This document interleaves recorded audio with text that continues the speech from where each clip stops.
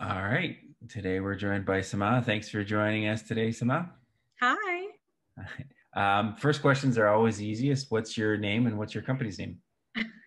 Wow, definitely the easiest. My name is Samah Ali, and I'm the founder of Sisterhood Media. And what does Sisterhood Media do? So we are a production and distribution organization focused on distributing and sharing content formed by marginalized creators and audiences. So we have our product, Sisterhood Media TV, where we stream, a bunch of short films, series, episodics, in addition to all of the resources that we provide for our community. So we have a Skillshare series where we teach lessons, especially the business skills about being in the film industry. We have an Instagram live series called On the Couch, where we interview various different film professionals about, the real ins and outs of their job. And then finally, we have our ongoing series, Movie Night, where we have a free movie screening in addition to a director conversation with on our platform bi-monthly.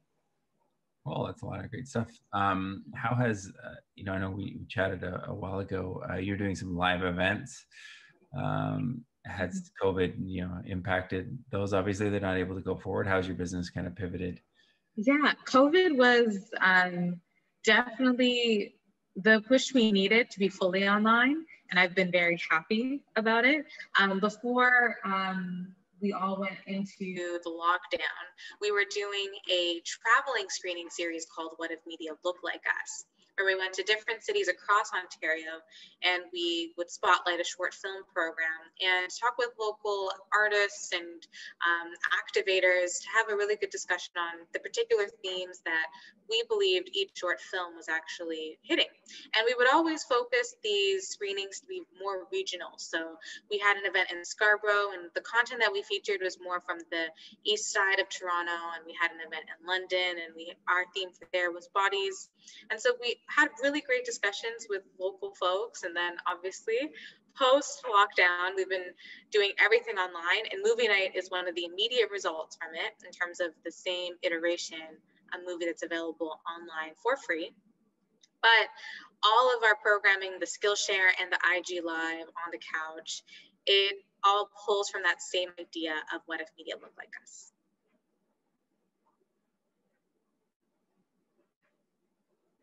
Oh, you're on mute. How long has your organization been around? Technically speaking, this is wild. As of next month, it's been in operation for 4 years. In terms of it being public, we're now around 3.5 years. So we came to be in November of 2016, and we went live in May of 2017. And then you launched sisterhoodmedia.tv at the beginning of the year, I think, was it? Yeah, so Sisterhood Media TV came live in January. So we're within our first year of our product being available to folks. And it's been awesome. We've been growing at 30% month over month. And it's been really, eye-opening to see what we have been thinking about since day one come into fruition, and then, keeping it up to date, because content is king in our industry, and having a streaming company is definitely a lot to carry month over month. And so we're always talking with short filmmakers. We're always talking about licenses. And it's just such a privilege to be the home where most of these films can live. That's great. And I mean, is it safe to say without sisterhoodmedia.tv, these films would have a hard time finding a place to live online? Yeah, they don't have a home in general. Short film distribution is really difficult to get into. A lot of folks aren't even interested in distributing short films. And so our priority is actually short films, and it is the web series. And most of these filmmakers, they'll have premieres at festivals. However, after their festival premiere, it goes on a private link on Vimeo or YouTube. And if not a private link, it just goes into the abyss of content that is available on the internet for free, and nobody ends up watching it. And so with Sisterhood Media TV, we are bridging that gap where short filmmakers are actually receiving money for their films and going through the distribution process for the first time. And so we end up being a great learning experience for those creators as well. That's great. So like an education component built in. Yeah, there's definitely some sort of like educational aspect on it. And I think that has definitely impacted our legal paperwork because we have a lot of, explainers in our distribution package. And we're also very forgiving. And so where other distributors who are, will focusing on television series and features, they may be focusing on every single element that they need, all the licenses, all the clearances. For us, we really just care about a few elements. Everything else is very forgiving.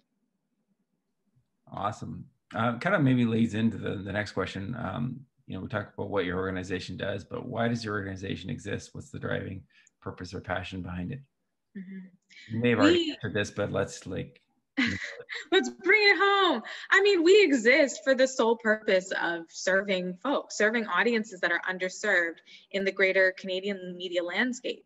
And all of our films focus on, identity, whether it's a capital I identity film or a lowercase I identity film. And that extends to the episodics that we feature. And frankly, all the content that we usually co-sign.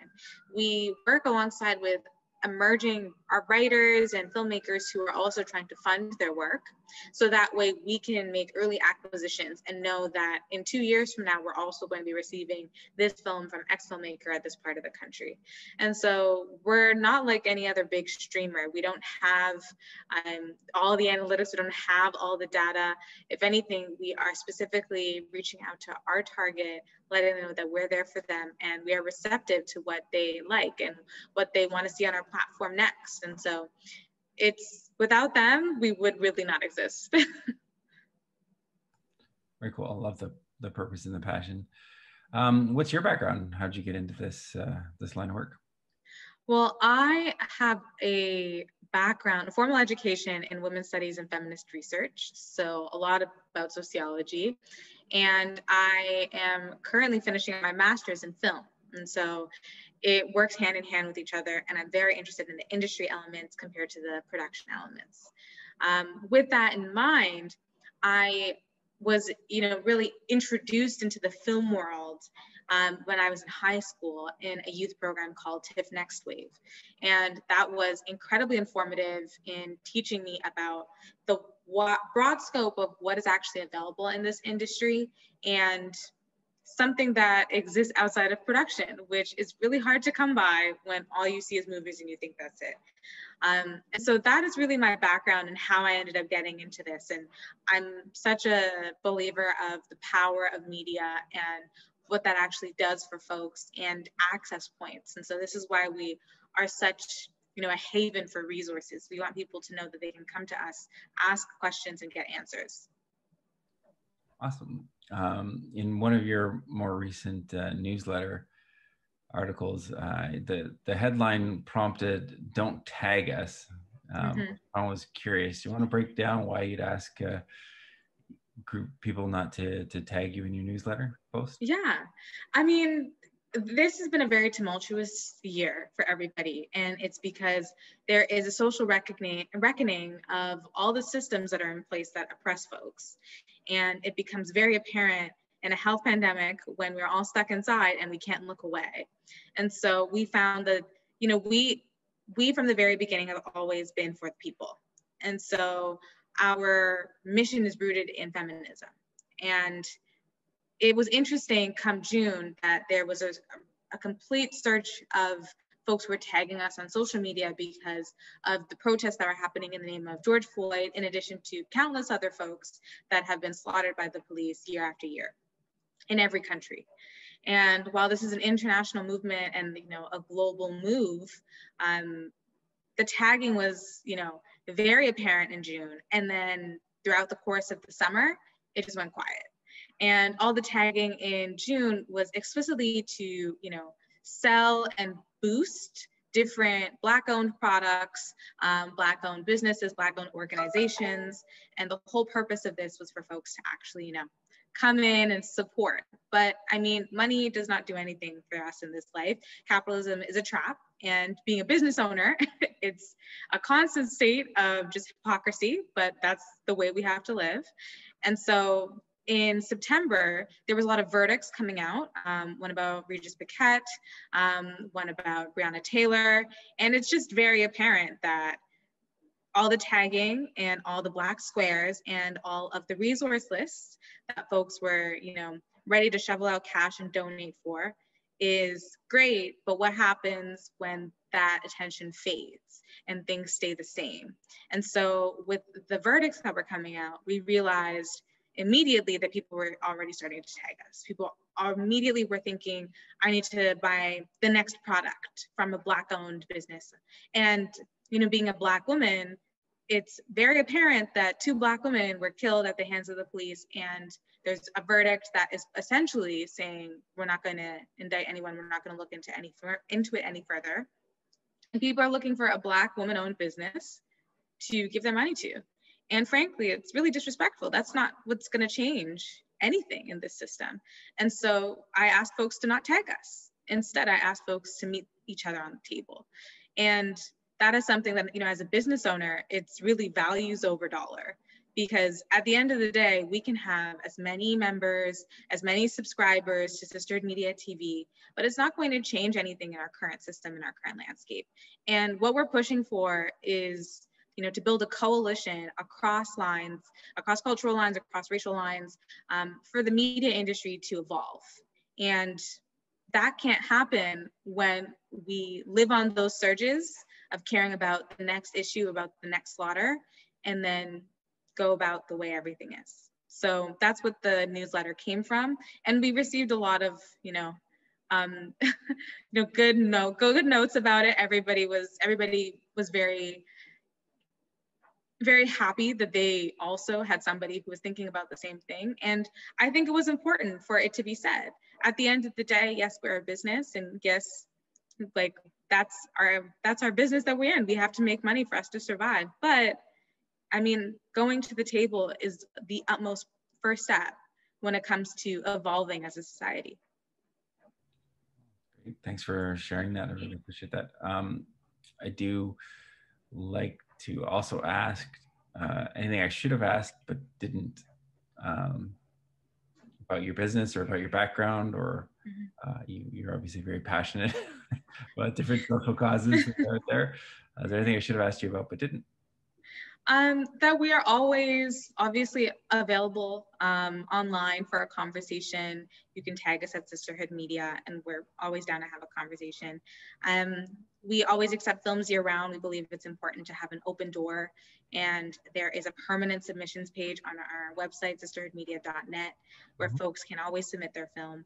And finally, supporting happens in multiple ways. Sisterhood Media TV is a membership-based program. You get your membership, you pay monthly or you pay annually.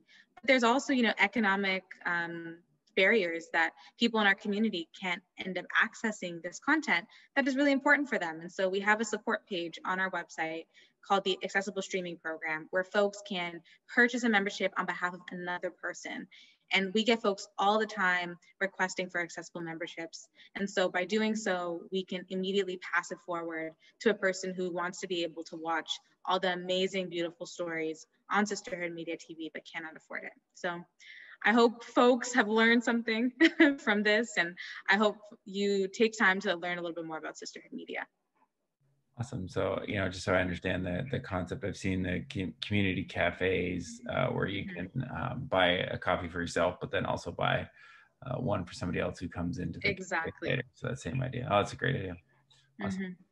All right. Next comes the lightning round. So these are the quick, fast questions.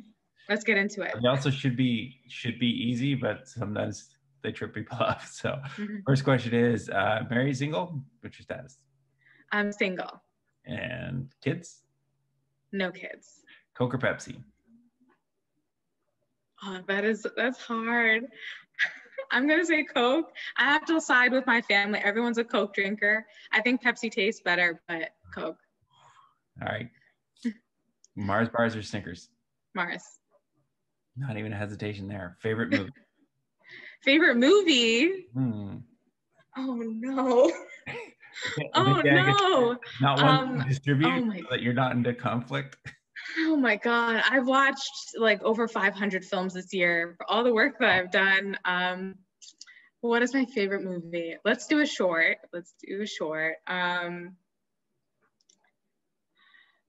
Oh my God, this is hard. This is definitely tripping me up.